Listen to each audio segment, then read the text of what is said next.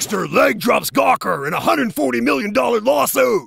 A Florida jury handed Gawker a Vicious backbreaker on Friday when it awarded $140 million to wrestling legend Hulk Hogan in his sex tape lawsuit.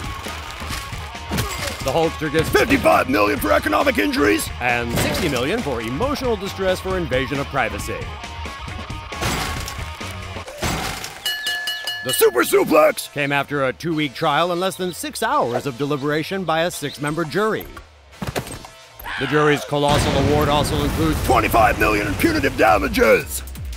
In October 2012, Gawker posted a video of Hulk Pile driving his former best friend Bubba the Love Sponge Clem's wife.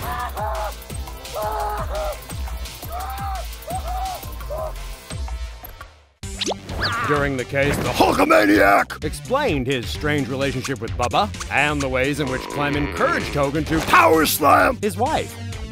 AJ Delirio, Gawker's former editor-in-chief, then decided it was a good idea to joke about child porn during his deposition. Gawker has to post a bond of $50 million. The company plans to appeal the verdict, but does Denton have enough in the bank? All the little Hulkamaniacs around the world can rest assured old man balls aren't news after all. Wonder what Hulk is gonna do to celebrate. Yeah!